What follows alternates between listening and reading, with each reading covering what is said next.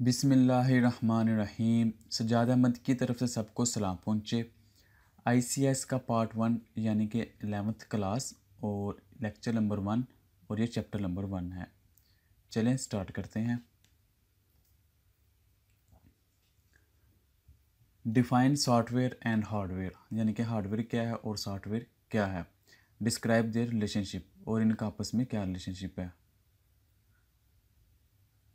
Software क्या है और हार्डवेयर क्या है। सॉफ्टवेयर वो प्रोग्राम होता है या इंस्ट्रक्शन होती हैं जो हम कोडिंग की फॉर्म में लिखते हैं, जिसको हम टच नहीं कर सकते।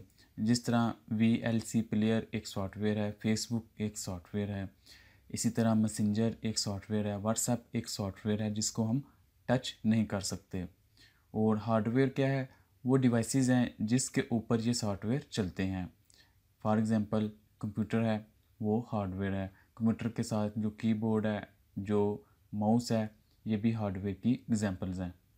तो सिंपल आप कह सकते हैं कि सॉफ्टवेयर वो चीज़ है जिसको हम टच नहीं कर सकते और हार्डवेयर वो चीज़ है जिसको हम टच कर सकते हैं। और सॉफ्टवेयर क्या होता है, वो उसको हम प्रोग्राम कहते हैं और उसके अंदर मुख्तलिफ इंस्ट्रक्शन लिखी होती हैं कि कौन कौन सा काम करना है। तो इसको देख लेते हैं कि ये इंग्लिश में क्या लिखा हुआ है। ये वही लिखा है जो मैंने बता दिया है, फिर भी हम इसकी रीडिंग कर लेते हैं। ए set of instruction given to the computer to solve a problem is called software. यानी कि एक सेट होता है इंस्ट्रक्शन का, यानी कि ये इंस्ट्रक्शन करनी है। पहले इनपुट लेना है, फिर दूसरा इनपुट लेना है, फिर तीसरा लेना है, इमेज लेनी है, फिर उनको प्रोसेस क्या करना है, डाटा कैसे लेना है, फिर आउटपुट कैसे दिखानी है। इस तरह की जितनी भी इंस्ट्रक्शन होंगी वो हम कहेंगे कि ये सॉफ्टवेयर के अंदर लिखी होंगी। Software is also called programme. तो कोई भी सॉफ्टवेयर हम उसको प्रोग्राम भी कह देते हैं, क्योंकि एक प्रोग्राम ही लिखा होता है जो मिल के मुख्तलिफ कैटेगरी के अंदर सॉफ्टवेयर बनाते हैं। Different softwares are use to solve different problems. मुख्तलिफ तरह के सॉफ्टवेयर इस्तेमाल होते हैं मुख्तलिफ तरह के प्रॉब्लम को सॉल्व करने के लिए। A computer works according to the instruction return the software. तो कोई भी कंप्यूटर जो काम करता है वो एवं नहीं करता, वो तो बेजान चीज़ है। लेकिन जो सॉफ्टवेयर उसके ऊपर रन होता है उसके अंदर जो इंस्ट्रक्शन लिखी होती हैं उसको फॉलो करते हुए कंप्यूटर वर्क करता है। The physical part of the computer are called hardware. तो कंप्यूटर का फिज़िकल पार्ट यानी कि जिसको हम टच कर सकते हैं वो हार्डवेयर कहलाते हैं। The user can see and touch the hardware. Computer के जो हार्डवेयर हैं उनको यूज़र टच कर सकता है। Keyboard and mouse are example of the hardware. तो ये उनकी एग्जांपल हैं। अब ये है कि रिलेशनशिप इनका आपस में क्या है, किस तरह ये आपस में कनेक्ट हैं। एक वो चीज़ जिसको हम टच कर सकते हैं, एक वो चीज़ जिसको हम टच नहीं कर सकते, उनका आपस में रिलेशनशिप क्या है। Software is a set of instruction that tell the computer hardware what to do.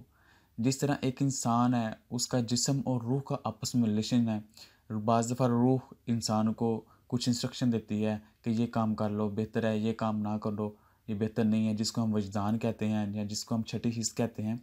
तो इसका भी आपस में कनेक्शन है। सेम इसी तरह कंप्यूटर की दुनिया में भी सॉफ्टवेयर और हार्डवेयर का भी आपस में कनेक्शन है। जो सॉफ्टवेयर ने कहना होता है सेम उसी तरह हार्डवेयर ने अमल करना होता है। The hardware can not perform any task without the software. Software के बगैर हार्डवेयर कोई काम नहीं कर सकता। मसलन अगर कोई भी चीज़ हमने देखनी है कंप्यूटर के ऊपर तो सॉफ्टवेयर के ज़रिए ही हम देख सकते हैं, सॉफ्टवेयर के ज़रिए ही हम कोई मूवी चला सकते हैं। जो हम मूवी चलाएंगे कीबोर्ड से या माउस से प्ले करेंगे, तो वो अगर सॉफ्टवेयर इंस्टॉल नहीं है तो वो हार्डवेयर किसी भी काम का नहीं है। वो सिंपल एक पुर्जा ही होगा या स्क्रैप होगी। लेकिन जैसे ही उसके अंदर सॉफ्टवेयर कोई होगा जो उसकी इंस्ट्रक्शन को समझ सके और उसकी इंस्ट्रक्शन को समझ के उस पर अमल कर सके, तब ही जाके कंप्यूटर काम करेगा। The software can't be executed without hardware. Same इसी तरह कोई भी सॉफ्टवेयर जो है वो कोई काम नहीं करवा सकता विदाउट हार्डवेयर, जब तक हार्डवेयर ना होगा। यानी कि अगर हार्डवेयर है तो ही सॉफ्टवेयर काम कर सकेगा और अगर सॉफ्टवेयर है तो ही हार्डवेयर काम कर सकेगा। The computer become useful only when the hardware and software are combined. तो इन दोनों को जोड़ दिया जाए तो तब भी जाके कंप्यूटर किसी कारआमद आ सकेगा। अब इन दोनों के दरमियान डिफरेंस क्या है, what is different between software and hardware. पहला पॉइंट ये है कि software is a set of instruction. Software के अंदर मुख्तलिफ इंस्ट्रक्शन लिखी होती हैं। ये एक तरह का सेट होता है जिसके अंदर मुख्तलिफ इंस्ट्रक्शन लिखी होती है कि ये काम करो, ये करो, ये ना करो।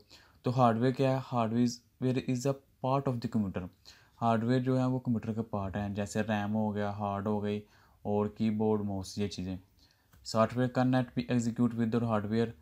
जो सॉफ्टवेयर है वो हार्डवेयर के बगैर एग्जीक्यूट नहीं होते और हार्डवेयर जो है वो सॉफ्ट वेयर के बगैर एग्जीक्यूट नहीं हो सकते। सेम इसी तरह software is debugging in case of problem, अगर सॉफ्टवेयर के अंदर कोई प्रॉब्लम आती है तो हम उसको डिबगिंग के ज़रिए दूर करते हैं। डिबगिंग का जो लफ्ज़ है, ये जो प्रोग्रामिंग करते हैं, ये उनके लिए बहुत फैमिलियर लफ्ज़ है। सेम इसी तरह अगर हार्डवेयर के अंदर कोई प्रॉब्लम आती है तो हम उसको रिपेयर करते हैं। फॉर एग्ज़ाम्पल अगर रैम में, हार्ड में, माउस कीबोर्ड में कोई प्रॉब्लम आती है तो हम उसको रिप्लेस कर देते हैं। सॉफ्टवेयर इज़ री install if the problem is not solve, अगर प्रॉब्लम सॉल्व हो जाए तो हम कहेंगे कि उसकी डिबगिंग हो गई है। लेकिन अगर प्रॉब्लम सॉल्व नहीं हो रही तो हम उसको क्या करेंगे, री इंस्टॉल करेंगे, यानी कि पहले उसकी हर चीज़ फ्लैश कर देंगे फिर दोबारा उसको इंस्टॉल करेंगे। Hardware is replace if the problem is not solve, यानी कि अगर कोई पार्ट जो कंप्यूटर का है वो प्रॉब्लम कर रहा है तो पहले तो उसको रिपेयर करवाएंगे, अगर रिपेयर करके वो प्रॉब्लम सॉल्व नहीं हुई तो हम उसको रिप्लेस करेंगे। Hardware is made of physical materials of the component, यानी कि जो हार्डवेयर है वो फिजिकली कंपोनेंट से मिलकर बनते हैं, और सॉफ्टवेयर जो होते हैं prepare by written instruction of the programming language.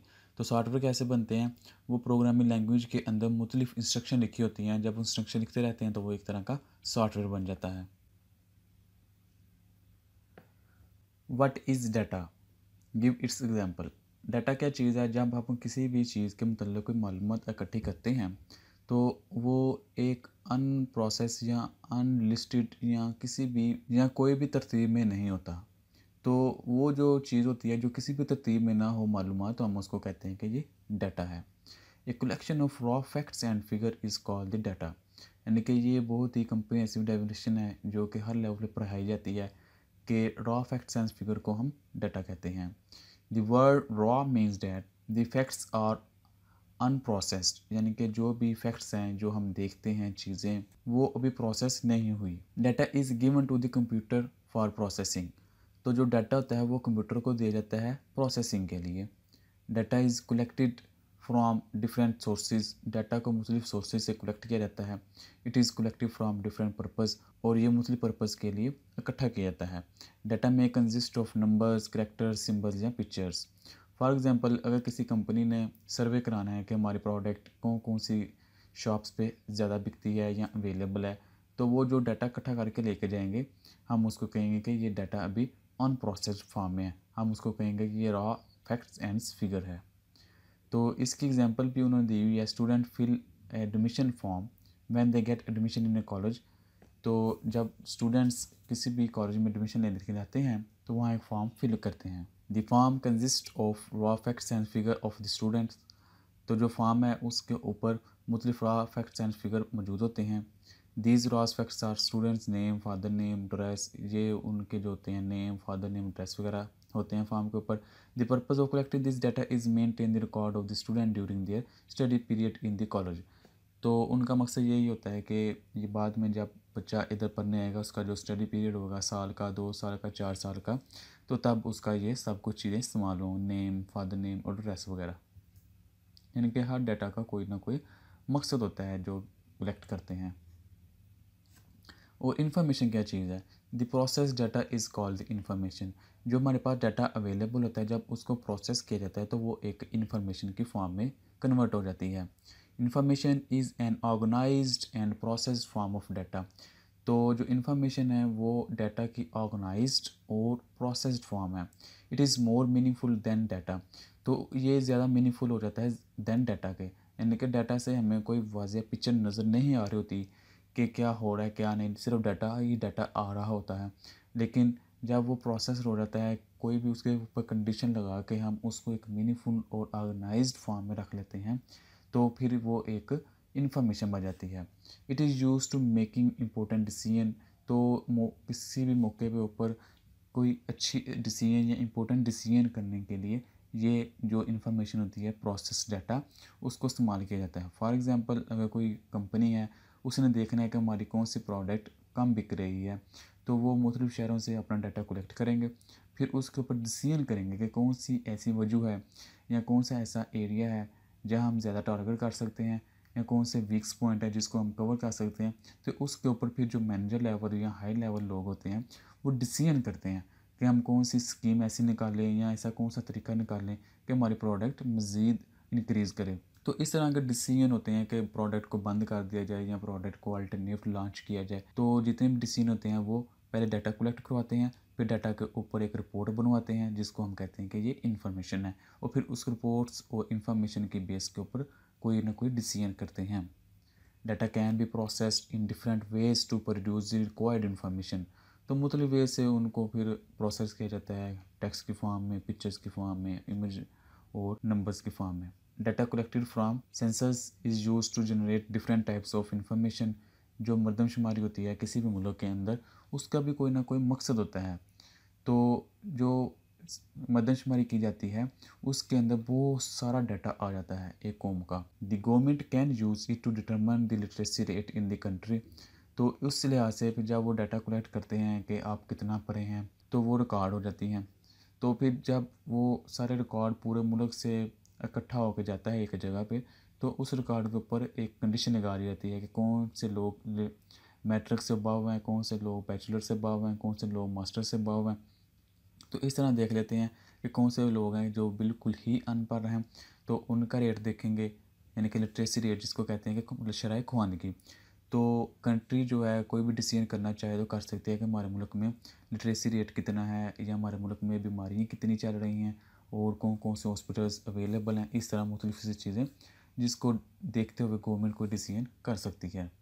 तो जब कहने का मतलब ये है कि जब वो डाटा होता है उसको किसी प्रोसेस फॉर्म में से गुजारा जाता है तो वो इंफॉर्मेशन बन जाती है। व्हाट इज़ डाटा प्रोसेसिंग, यानी कि क्वेश्चन ये बनता है कि उस डाटा को कैसे प्रोसेस किया जाता है, ये क्या चीज़ है। डाटा प्रोसेसिंग यानी कि वो जो अमल जिसको अभी हम डिस्कस कर रहे थे वो ये है कि the process of converting data into information is called data processing. यानी कि पहले डाटा को इकट्ठा किया जाता है, उसको प्रोसेसिंग के फेस में से गुजारा जाता है, और फिर जो आउटपुट हमें मिलता है हम उसको कहते हैं कि ये इन्फॉर्मेशन है। डाटा इज़ इनपुट, जो डाटा होता है हम उसको कहते हैं कि ये इनपुट है, एंड इन्फॉर्मेशन इज़ आउटपुट, और जहाँ से जो मालूमात मिलती है हम उसको कहते हैं कि ये आउटपुट है। It is also known edge computing. तो इस पूरे प्रोसेस को हम ये भी कहते हैं कि ये कंप्यूटिंग है, यानी कि कंप्यूटर के ज़रिए होता है तो हम उसको कंप्यूटिंग कह देते हैं। Data processing consist of different steps that are perform in sequence. तो इसके अंदर मुख्तलिफ स्टेप्स हैं जो कि एक सीक्वेंस से परफॉर्म होते हैं, यानी कि पहला ये स्टेप, दूसरा ये स्टेप, तीसरा ये स्टेप, इस तरह। तो उसमें 3 स्टेप जो मेजर हैं वो है इनपुट, प्रोसेसिंग और आउटपुट। यानी कि हम कोई डाटा देते हैं, उसके ऊपर प्रोसेसिंग होती है और फिर हमें कोई आउटपुट मिलती है। एग्जांपल ये है, the addition process can be performed on marks obtain bye a student in different subjects. एक स्टूडेंट है, उसने मुख्तलिफ मार्क्स हासिल किए हैं मुख्तलिफ सब्जेक्ट्स के अंदर। ये देखें, इंग्लिश के अंदर 80 हैं, मैथ के अंदर 95 हैं, और कंप्यूटर के अंदर 76 हैं। This process add the marks and provides total marks. तो ये क्या होता है कि ये डाटा है, यानी कि अभी हमें कोई वाज़िया नज़र नहीं आ रहा कि इसने टोटल मार्क्स कितने हासिल किए हैं, क्योंकि अभी हमें कभी इसका डाटा आ रहा है, कभी इसका डाटा आ रहा है, कभी इसका डाटा आ रहा है। तो एक ये डाटा है, कोई वाज़िया पिक्चर नहीं हो रही कि इसके टोटल मार्क्स कितने हैं। तो ये डाटा जो होता है ये इनपुट की फॉर्म में होगा, ये इधर आएगा, ये प्रोसेसिंग हो रहा है, यानी कि जो भी उसको इंस्ट्रक्शन दी जाएगी कि इसी तरह तुमने क्या करना है, जमा करना है, माइनस करना है, मल्टीप्लाई करना है, जो भी करना है वो एक तरह की इंस्ट्रक्शन होती हैं। तो इंस्ट्रक्शन होने के बाद जो हमें आउटपुट आएगा वो ये आएगा कि टोटल मार्क 251 है। तो ये क्या है, ये इन्फॉर्मेशन है, यानी कि एक प्रॉपर हमें इमेज नज़र आ रही है या प्रॉपर आइडिया हो रहा है कि उसके टोटल मार्क्स कितने हैं। यहाँ तक के लिए इतना ही, मज़ीद लेक्चर के लिए देखेंगे नेक्स्ट वीडियो में। तब तक के लिए अल्लाह हाफिज़।